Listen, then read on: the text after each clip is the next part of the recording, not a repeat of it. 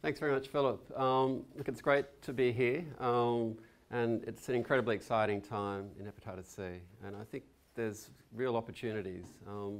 I like to frame things in terms of opportunities rather than challenges in relation to hepatitis C, and I think we're living in times of enormous opportunity. So I want to take you through a process of looking at what we've done in Australia, and there may be some lessons for other areas in terms of what we've been able to achieve. These are my disclosures. I'm going to cover some background epidemiology of hepatitis C and disease burden in Australia, talk about the development of the broad DA access program, give you some information about our initial treatment uptake, talk specifically about linkage to care and treatment for people who inject drugs, some strategies to enhance hepatitis C elimination, and then some aspects of treatments prevention. We're doing quite a bit of research on that in Australia. Just to set the scene, this is our sort of treatment care cascade in Australia. So we have about 230,000 people estimated to be living with chronic hepatitis C. These figures are about a year old. At that stage we thought 3/4 of that population were diagnosed. In fact, we've just got our revised sort of figures and it's just above 80% at the moment, we believe. So the large majority of people are diagnosed. Up until this new program, we'd only treated 20% over the sort of 20 years of interferon-based therapy and cured a bit over half of those people that we treated. So 2 decades of treatment with interferon-based therapy, we've done a little bit in terms of impacting the epidemic. I'll show you some figures that I think we're very confident to cure more people in 2016 than we've cured in 2 decades of interferon-based therapy in Australia. Now, it's a very important time, I think, right now in terms of access to therapy for people living with chronic hepatitis C because in most countries we have ageing populations of people with hepatitis C. Many people were infected in the 1980s and 1990s are now moving through into their sort of middle age, 40s and 50s. And you can see in this research we've linked all the notifications in New South Wales where hepatitis C is a mandatory notification to a range of different databases, including the National Death Index, hospitalisation, so we can track sort of mortality related to drug use and to liver-related mortality. You can see as people age, clearly the risk of liver-related mortality is increasing and drug-related mortality declining. So this also shows that we can't forget about drug-related morbidity and mortality, but with these ageing populations we're going to see an increasing burden of liver disease.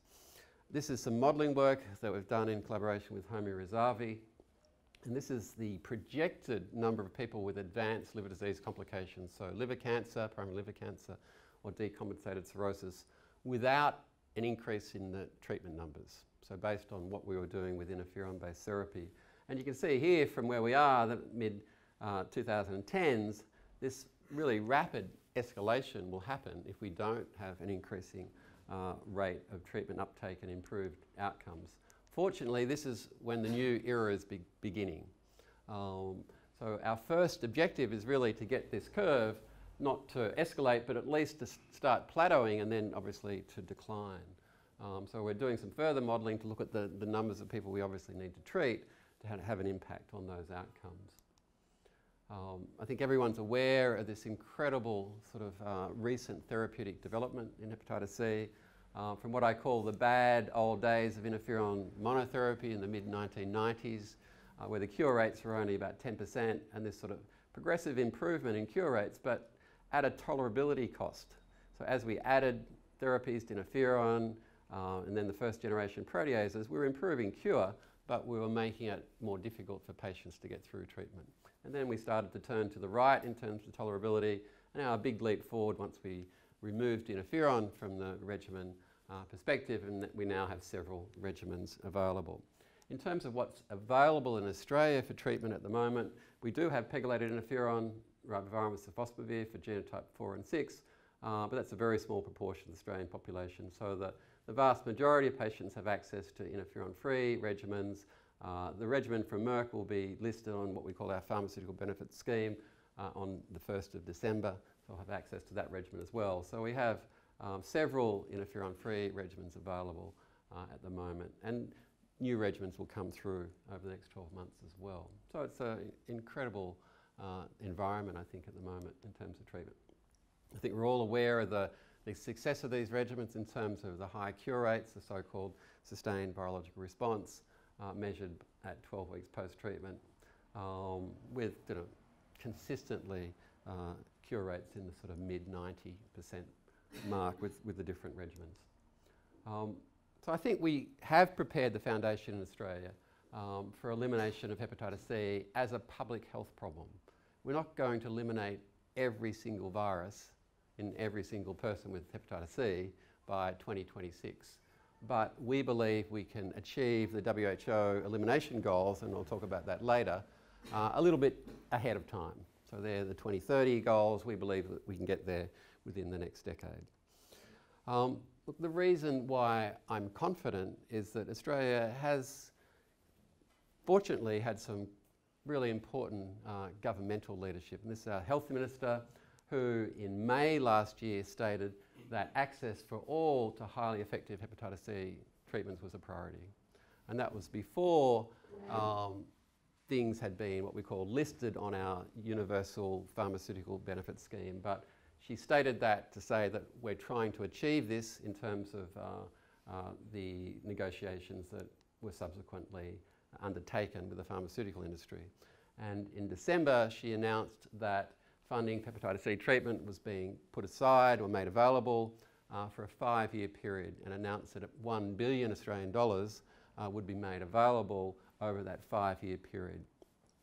There's some key aspects of that in terms of the arrangement that I'll go through, but clearly that was a watershed moment. So what are the key features of the access program to DA therapy in Australia? As I said, several regimens subsidised since March the 1st, with more to follow in late 2016 and expected in 2017. No restrictions based on liver disease or drug and alcohol use. So really no restrictions at all. So the only restriction is you have to be 18 years or older and have chronic hepatitis C. That's it. So nothing else is required. Importantly, no cap on the number of patients treated per year. So there's no limit. The government said that they wanted to pay for 62,000 patients being treated over that 5-year period, and that's roughly 12,000 patients treated per year, but there's no cap on the number of patients we can treat. So there's a risk-sharing arrangement with the pharmaceutical industry, therefore the expenditure is capped. Now, aspects of the risk-sharing arrangement are confidential, but they've set aside at least $1 billion. It might end up being more than that, obviously, but there is security in terms of the government because they know what their maximum spend per year is, so they know what the budget impact is going to be. There's obviously a financial return, a return on investment for the pharmaceutical industry, and the patients obviously win because there's no cap on treatment numbers. So I call it a win-win-win for government in terms of security, for the industry in terms of return on investment, and certainly for people living with chronic hepatitis C. Importantly, and this is quite different to many countries, there's a broad practitioner base. So any registered medical practitioner in Australia can prescribe these new therapies. Now, specialists can prescribe, the general practitioners and other non-specialists require a consultation with the specialist. That doesn't mean that the patient has to be consulted, but they have to generally fill out details on a form or send an email with a form attached through to a specialist. The specialist then approves the treatment, and then the GP can prescribe the drug. For the more experienced general practitioners and other clinicians, that requirement for consultation will be waived at the end of the year, and that requirement will only be there for the sort of what we call the lower caseload or the less experienced general practitioners. But any registered medical practitioner in Australia can prescribe these new therapies. To get the therapy authorised, you have to make a phone call to Canberra. It takes about 1 minute. They ask for the patient details, what we call our Medicare number. They ask for the genotype, and they ask whether the patient has cirrhosis or not. They're the only details they ask, and it's a very smooth system. Importantly as well, there's access to retreatment. both for virological failure and for reinfection. So there's no exclusion to retreatment for people who become reinfected, either HIV-infected gay or bisexual men becoming reinfected sexually or through drug use, or people who inject drugs becoming reinfected. That's crucial if we're talking about trying to control and eliminate hepatitis C as a public health problem. And I think we should aim for treating more than 120,000 in the first 5 years. And I'll show you data that suggests that we're absolutely on track and we should be able to do even better than that. I think one of the foundations of development of this scheme was that we've had a series of national hepatitis C strategies. So the first national hepatitis C strategy was in 2000. They're generally sort of 3 to 4 year strategies. So we're now in our 4th national hepatitis C strategy, and that's a similar sort of framework to how we have developed the response to HIV. We're in our 7th HIV national strategy, but they're individual strategies. They're not sort of across bloodborne viruses. We have a national hepatitis B strategy, a distinct national hepatitis C strategy, and a distinct national HIV strategy. We've also very recently, when we knew we were going to get access to these new therapies, developed consensus guidelines on the management of hepatitis C that brought together all the key peak organisations and community organisations, Hepatitis Australia. There's some interesting aspects of those guidelines. For example, in terms of virological monitoring on treatment, there's no recommendation in terms of requirement for on-treatment monitoring because it was felt that there wasn't an evidence base for it. Even though some people still do it, for example, we often do it at week 4 on treatment, but the consensus guidelines state that you don't have to. There's also, I think, other aspects in terms of the national strategy since 2000 has been, we've had a national hepatitis C testing policy since the early 2000s as well. And that's very clearly sort of outlined who the risk groups are, who should be tested. In terms of general practitioners, we sent out a monograph to every general practitioner in the country in the early 2000s as well, outlining different aspects of hepatitis C, again including who should be screened and referral and general management issues. And I think what's been important is we have had this partnership approach involving government, community, sort of clinical peak bodies and academic representatives that dates back, as I said, to the original sort of HIV response, but has been developed in parallel for hepatitis C. I think what has also been important is the funding of both national and state-based organisations, community organisations, both hepatitis C community organisations and drug user community organisations. So in each state and territory, there's a hepatitis organisation and a drug user organisation, and then there's an umbrella national sort of peak body, both on the hepatitis side and the drug user side. And they've been pivotal in terms of advocacy, including for access to DA therapy. And as I said, we've had this sort of general practitioner and addiction medicine, clinician education, really from the early 2000s. And I think, as you certainly have here in Switzerland, harm reduction approach for people who inject drugs since the early 1990s has been another sort of foundation element I think that's been important. And hepatitis C hasn't been a sort of what we call a political football. There's been, like there was with HIV, I think bipartisan support across the sort of left wing and the more conservative sort of governments in terms of the response. In fact, the government in Australia right now is a conservative government, and they were the government that brought in broad access to these new therapies, not a left-wing government. So it's interesting. And in the early sort of years of the HIV response, it was the Labor government, a left-wing sort of government, but there was support from the conservative side as well, very much a bipartisan sort of approach. So how are we doing in terms of our treatment numbers? So from the March the 1st, we had our access program. I've got data here just for the first 4 months that I'll show you. Before the interferon-free era, we were about middle of the pack. We were only treating about 1% of the chronic Hep C population per year. In France and Germany, we're treating 5%. Pretty amazing with what I think is pretty toxic interferon-based therapy, but they were doing a lot better than we were. Here is what we've done in the first 4 months. So we're at about a bit over 22,000 people commenced on therapy since March. We think we've got some very preliminary data for July and August. We think we're about 30,000 now, okay, and I'm very confident we'll get to 40,000 by the end of the year. So that's in 10 months we would treat, that would equate to about 17 to 18% of the chronic infection population.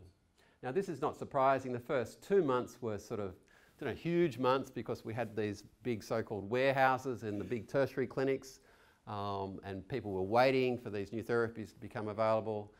My wrist was getting sore, writing scripts. But it's very encouraging. Again, July and August are very similar. About 4,000 people commenced on therapy each month. And what's really interesting is the proportion of scripts written by general practitioners is increasing nicely.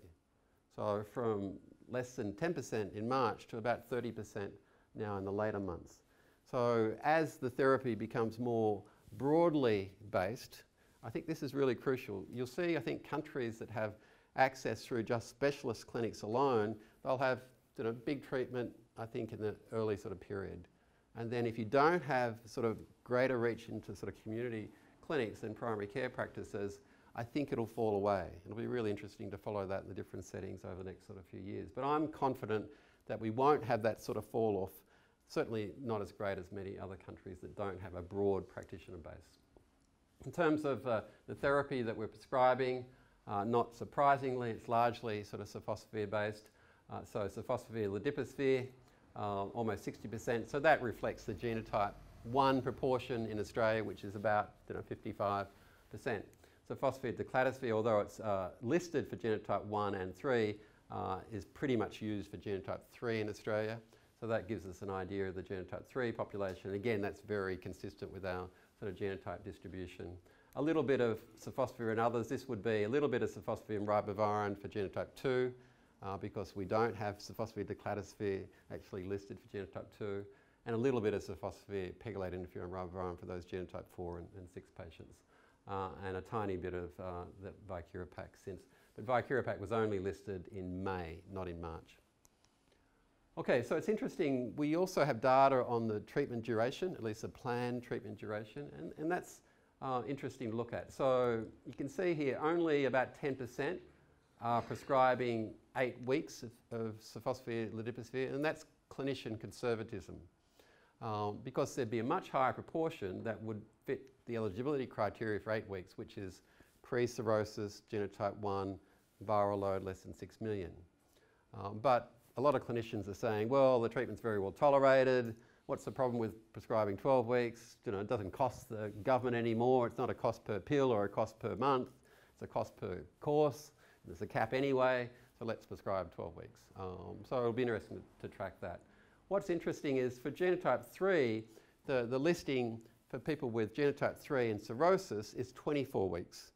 And those with pre-cirrhosis, it's 12 weeks of sofosbuvir decladisvir.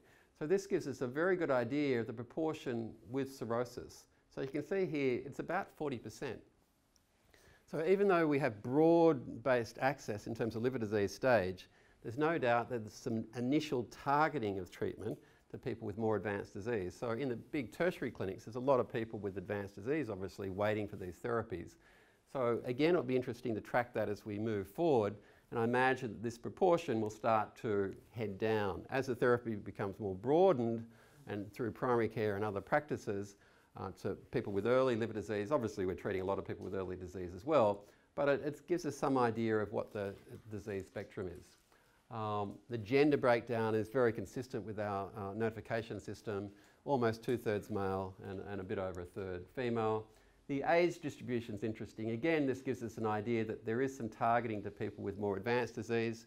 If we looked at our distribution for people living with chronic hepatitis C, the peak would be in the mid to late 40s in terms of our epidemic, but our treatment peak is in the 50s. So again, suggesting that people have been infected a bit longer, more advanced disease, at taking up treatment greater rates, at least initially. So this is back to that cascade of care. It's interesting. This is my prediction for 2016. I think we'll treat 40,000. We've treated 45,000 before, but we'll cure 36,000 if we have a 90% cure rate. So we'll cure more people in 2016 than we've cured in 2 decades of interferon-based therapy. I'm pretty confident about that. And this is what's going to happen to the cascade of care. I've only reduced it by 30,000 because I'm estimating about 6,000 new chronic infections. So I obviously have ongoing transmission. So I'll have to obviously keep an eye on that. But this is in 10 months of the new therapy program. Obviously, as we head towards elimination, we want to get the pool of chronic infection that are moving downwards and the cure numbers moving upwards. So it'll be really interesting to track that as we move forward. So what about elimination by 2016? These are WHO Global Hepatitis Strategy targets. They've set a goal of 90% reduction in new cases. This is a Hep B and Hep C goal, and a 65% reduction in liver-related mortality. To do that, they've said that we should have treated 80% of the population by 2030. What do we need to do? There's a lot of things we need to do. We've had a great start in the first several months, but there's much more work to do.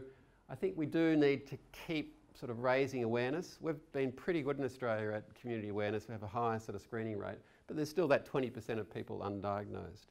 I'm hoping that the optimism of these new therapies will bring some people forward for screening who feel they might have been at risk. And already we've looked at the testing numbers, and since March there has been a blip up in terms of the number of Hep C tests that are being done across Australia. So hopefully that's reflective of sort of testing some people that were at risk. We do need further GP education and mentorship. I've been involved in a lot of sort of programs in terms of training general practitioners, and it's really been a rewarding part of my professional career.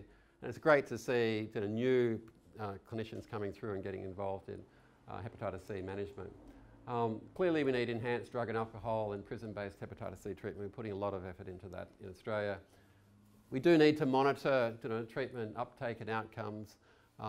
People are concerned how we're going to do in the real world, so I'll talk about it a bit later. We are setting up a national registry of treatment outcomes from the different sort of settings in terms of the models of care. And we need to evaluate, in a research sense, hepatitis C treatment as prevention. There's been a lot of modelling work done, and the modelling work shows that it should be achievable, but what about empirical data in terms of whether it works in the real world?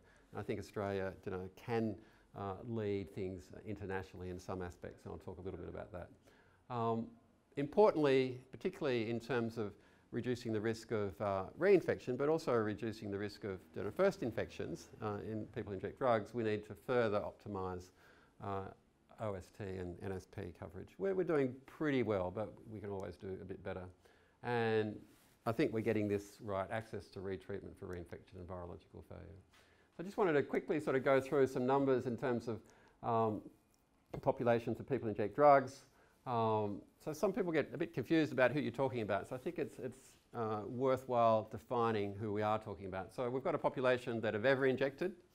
And within that, we've got a population of people that are on OST and a population of people that are currently injecting. And obviously those two populations overlap.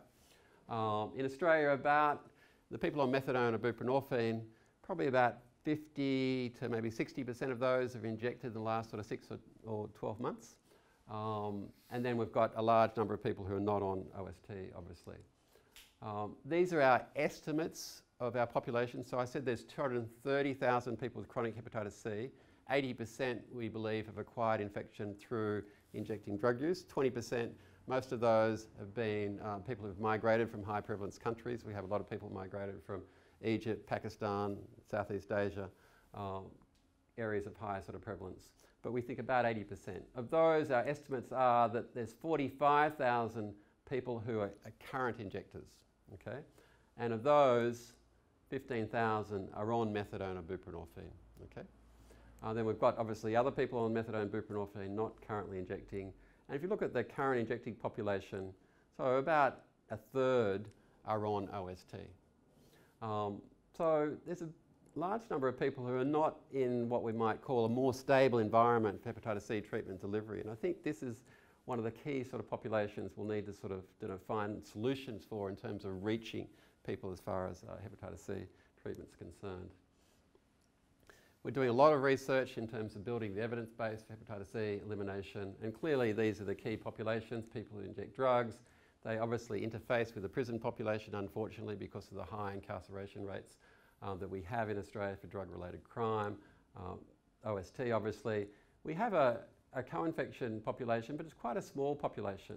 So we only have it estimated about 2,500 people that have HIV and hepatitis C co-infection, largely gay and bisexual men, because our prevalence of HIV amongst people who inject drugs is about 1%. Okay, so it's very low. It has been for many, many years. But we have some projects in the co-infected population as well. We think we can eliminate Hep C from that population in 5 years, not 10 years. So we have some programs in the Drug and Alcohol Services, a program called Live a Life. I'll talk a little bit about another cohort called Ethos 2. We have some studies in the active injecting population. I know that there's some Swiss sites involved in the Simplify study, which is looking at sofosbuvir velpatasvir among people that are actively injecting, the first study of its type, to really look at that regimen in a population of people that are actively injecting. We have the Defeat study through the same Activate network, the international network that we lead from the Kirby, that's looking at Vicirapac in people who are actively injecting. We have Stop-C, which is a treatment as prevention trial or study in the prison setting in New South Wales, 4 sort of prisons, where we're rapidly scaling up from actually this month with sofosbuvir velpatasvir. We've been monitoring incidence of hepatitis C in those prisons over the last 12 to 18 months, and then we'll rapidly scale up and we'll look at the impact of the rapid scale up on transmission in the prison setting. We have the CEASE initiative, which is a HIV hepatitis C elimination initiative, which has a number of sub-projects.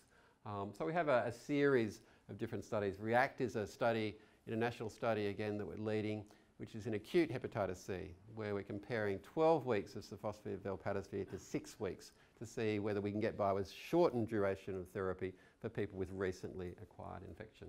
So all these sort of studies sort of have some links and elements that are important in terms of evaluating hepatitis C treatment as prevention and heading towards elimination. So what about monitoring how we're going and evaluating? We're obviously looking at the numbers of people commenced on treatment. We're looking at prescriber patterns. We're going to be looking at geographical coverage. So it'll be important to see whether we're doing as well in the rural and regional areas as we are in the metropolitan sort of urban areas. Obviously looking across different populations groups, and we'll be looking at treatment completion and retreatment rates as well. This is a real world study called REACH-C, where we're setting up a national registry that's going to cover some tertiary clinics, primary care, drug and alcohol service, and prison clinics. So we'll get outcomes from a range of different settings. We've got this capacity, because hepatitis C has been a mandatory notification since the early 1990s, we have very large sort of public health surveillance databases. So in New South Wales, the state where I work, we have more than 100,000 notifications of hepatitis C. So we can link those notifications with a whole series of administrative data sets. So we link to hospitalisation, cancer registry, death index. We actually can link to incarceration registry, methadone OST registry, and we're also able to link to what we call our pharmaceutical benefits scheme in terms of the individualised treatment. So that's very powerful in terms of being able to monitor the impacts of these new therapies on disease burden, hospitalisation, etc. And one of the other important outcomes as we scale up is how we're doing amongst people that are actively injecting. So we have a national needle and syringe program survey where for 1 week each year we survey about 2,500 people who are actively injecting, who are coming to NSP sites for clean injecting equipment. We have a behavioural survey.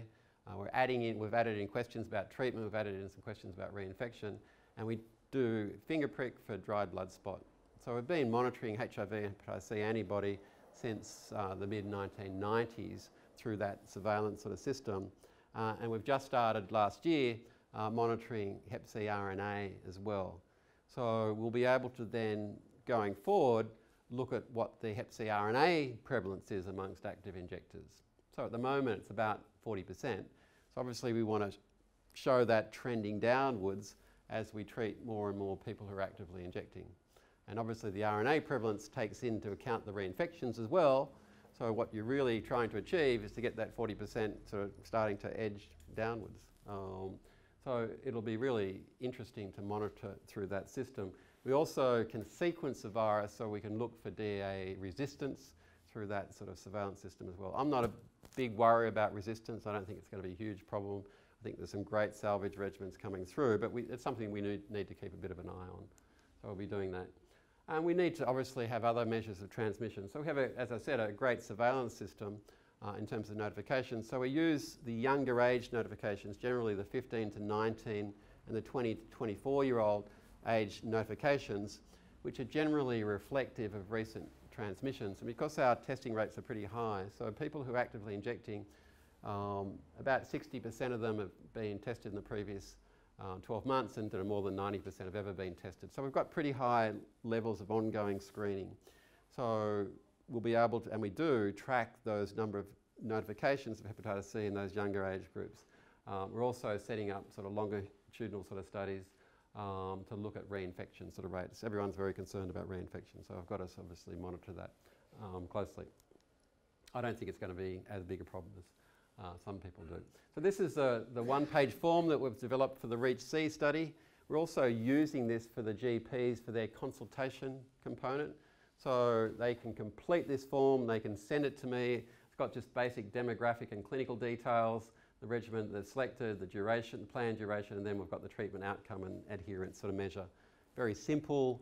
That data will be uploaded into the National Registry, and then we'll be able to sort of monitor that as we sort of move forward. We didn't want to make it too complicated, but it's important to sort of have some measures and be able to look at your outcomes by some of these key clinical and demographic details. Just want to talk a little bit about models of care in Australia. Obviously, we haven't been doing too well in the interferon-containing era. We've got a lot of work to do to increase RNA diagnosis, linkage to care, liver disease assessment. I think the answer to a lot of this is that we need a range of different models of care. You can't eliminate hepatitis C or even think about eliminating hepatitis C through a tertiary care model. It's not going to happen. No, you'll do reasonably well. You'll stop some people from dying from advanced liver disease complications, but you're not going to get control of a public health problem. You're not going to get control of transmission of the hepatitis C virus just by focusing on tertiary care, by focusing on people with significant fibrosis. So you need a broader approach. You need a range of different models of care that are suitable for different settings that can reach different populations. And this is what we're really trying to do in Australia. This is just one study, the Liver Life campaign. I know Jason, my colleague, was here last year talking about it, so I'll just flick through this quickly. This is a sort of health promotion campaign that's been running in drug and alcohol services, where our focus was to try and get people to look at their liver health, to get a FibroScan done. We have a range of materials, booklets.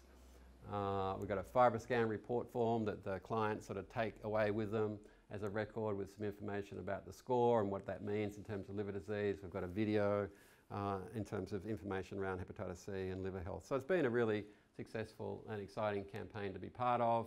I won't go through this in detail, but this is the sort of campaign days. We go into the clinics. We go 1 day a week for 4 weeks, different sort of clinics. We provide healthy food and coffee, and we engage with clients and do the surveys, get them scanned. They link into the clinical team at the site in terms of further sort of follow-up. And it's really been a neat sort of project. We're also evaluating a point of care machine by a company called Cepheid. And the latest sort of version is that we do a finger prick blood test that's taken up in a pipette, 100 microlitres, goes into the cassette, goes into one of these machines, and it's a quantitative viral load result within 60 minutes. So this is the direction I think that things are heading in. Now, it's not accredited at the moment in Australia. Hopefully it will be in the next sort of year. But in terms of trying to develop a bit of a one-stop shop in some of the models of care, I think it would be quite good. For example, you might have regular clients of a service that have been worked up, they've been tested for hepatitis C, including RNA testing even, but their injecting partners may not be. So if you're going to treat someone, if you do an injecting social contact sort of questionnaire and they've got a regular injecting partner, you could bring them in, get them point of care tested. If they're RNA positive, start treatment on both the index sort of patient and their sort of injecting partner. So I think we need to think strategically in terms of elimination if we're going to really achieve our goals. And this will sort of help, I think, as part of a package. We did some 4 pilot sort of clinics in the initial phase, very marginalised population. You can see here very low proportion in full or part-time employment. Incarceration rates 1/3 in the last 12 months, 2/3 ever in prison. So this is a very sort of typical for Australia, a drug and alcohol service, marginalised sort of population. So we weren't capturing sort of the better off sort of subpopulations at all. Not surprisingly, only about 20% had advanced fibrosis. That's what you would predict based on the age distribution of the population. So most people had early disease. But the great thing is these people here, if they have chronic hepatitis C, can have access to therapy. So the 70% of people are not restricted at all in terms of therapy. Just wanted to sort of finish on a personal sort of perspective. So I work in 3 different settings. So this is a traditional tertiary care clinic. I do 1 or 2 sort of half-day clinics a week at St Vincent's Hospital in Sydney as an ID physician, 2 ID doctors and a gastrohepatologist in a clinical service. We've commenced, I was talking before, started getting close to 600 patients on DA therapy since March. Our target was 1,000 through that one sort of clinic at the start of the year, so I think we'll get pretty close to that 1,000. I also do a fortnightly clinic at the Methadone Clinic on the same campus, have done that for over a decade. And these are just my personal sort of numbers, so this is just my numbers at the St Vincent's Clinic since March up until I went on sort of leave. So I'd started 224, and you can see here, even though I'm a clinician that people know is absolutely fine in terms of treating active injectors, it's still a small proportion in that tertiary clinic. And we're sort of known for being a clinic that has no concerns whatsoever about treating active injectors. But you can see here, only 16% were current injectors. So most of the people we're treating through that tertiary clinic, okay, they acquired their infection through injecting drug use, but they're not current injectors, okay? And a small proportion on methadone or buprenorphine. So if we're going to, it gets back to my point, if we're going to achieve elimination, we can't do it through a tertiary care model, okay? We can treat a lot of people, particularly in this early sort of period, but we won't head towards elimination because we're not going to control transmission through treating just lifetime injectors, okay? It's great for their individual health and it's really important that we're providing access, but if we're thinking about treatments, prevention, elimination, it's not going to work. And this is going back to the Australian figures, this 30,000 people, and there's 45,000 people overall that are current injectors is a really crucial population. And we might do okay with this group through methadone clinic delivered therapy, but we need to develop mechanisms for this population as well. And I've been fortunate enough to work at a community health clinic, and Philip visited a clinic last year called the Kirkton Road Centre. I've been working there once a month for over a decade, plugging away with interferon-based therapy, treating a few people every year, not very successfully because it's such a sort of toxic therapy to get through. But it's been amazing since this new therapy has arrived. So it's a broad-based primary care service that does bloodborne virus management, sexual health, does some methadone dosing, provides clean injecting equipment as well. And these are the numbers just from there, and I've mentored a clinician there and a couple of nurses, so they had their own sort of team there and are now sort of treating with DAA therapy. And I'm just, I pop in once a month and they send me through those consultation forms and I sign off on them, but that's about it. So they do the management. But just to give you an idea, they've started since March, 92 of the clients there, we estimate about 400 to 450 of the clients have chronic hepatitis C in the service, and we're getting close to the first 4 months to treating a quarter of them. So a pretty impressive start. And you can see here, the large majority of them, so 75%, are current injectors. So it's a very different sort of population than through my tertiary clinic. So look, this is an ideal sort of model, but it's the sort of service I think we really need to encourage to really get to that sort of more marginalised, harder to reach sort of population. And look, they've been doing incredibly well. If I think of how we're going in terms of adherence and so forth, we'll obviously be collecting and reporting on data, but the unifying theme across all these settings is how much gratitude the patients have in terms of access to these new therapies and how incredibly motivated they are. And through the Kirkton Road Clinic, we've had people that are homeless, we've had people that are incredibly marginalised, but are still able to sort of, take their therapy. Obviously, many of them have needed more support than the non-sort of complex patients, but they're doing incredibly well. Just very briefly, I wanted to mention a couple of things about treatment prevention. This is a little bit similar to the previous sort of diagram, but it brings in this prison population. So in any one year, about 50,000 people in Australia are incarcerated. Okay, so of those, about 25% will have chronic hepatitis C. So that's a sort of 12,500 important population. If again, you're going to think about eliminating the virus. So unfortunately, because of the transitioning, well, in terms of treatment prevention, it's an opportunity in a sense to have good programs in the prison, good programs in the OST sort of setting, because there's large transitioning here and large transitioning here. So at least if you can get those two sort of settings sorted out, hopefully you can start driving down the infection burden. And some modelling that we did with Natasha Martin and Peter Vickerman before showed that in the Australian setting at least, if we treat about 8% of active injectors per year, we should be able to get there in around about a decade. But you've got to keep going. So obviously no point treating 8% in year one and 8% in year two and then things sort of start slackening off. You've really got to keep on top of it. And preferably we'd like to treat not 8% in year one, but maybe 15%. So it'll be really interesting when we get the data through, we'll get it later this year, about what proportion through that needle syringe program survey have commenced therapy since March. And that will be a really crucial first look at what our estimate of the active injecting population that have commenced therapy is.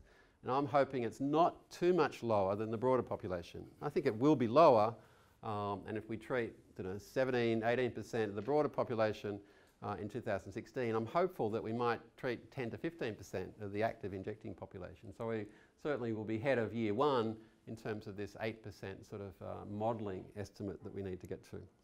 I just want to flick through, this is a study that we have in the prison setting, the so-called STOP-C study. We're evaluating a rapid sort of scale-up of interferon-free therapy, and we're looking at incidence and prevalence of Hep C infection.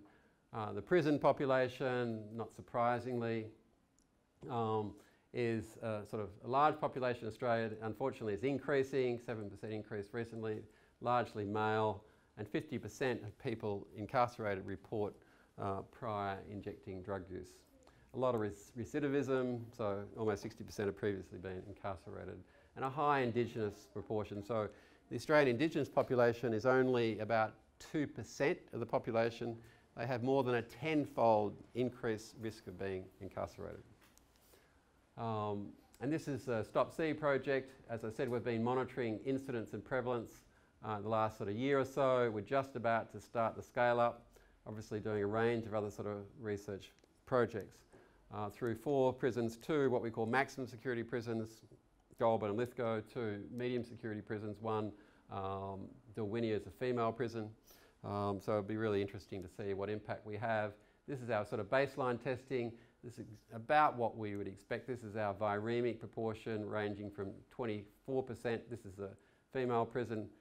The female hepatitis C prevalence is high because there's a high proportion of women that are incarcerated for drug-related crime. That's the reason why the Hep C prevalence is higher. You can see here in the red, this is the proportion of people that are antibody positive, RNA negative. So they've been infected. This is largely people that spontaneously cleared the virus. So we're obviously monitoring incidence of new infections in this group, uninfected, and also incidence of reinfections before the treatment scale up in this group as well. And then we'll look at the impact of the therapy on this. The treatment scale up, as I said, will start this month. It's with sofosbuvir, velpatasvir, 12 weeks across different disease stages according to the label. And an ideal regimen for this sort of project given its pan sort of genotypic efficacy. And look, lots of people that we work with and collaborate with and funders, both public sector and private sort of sector, that support the work that we do. So thanks very much for your attention.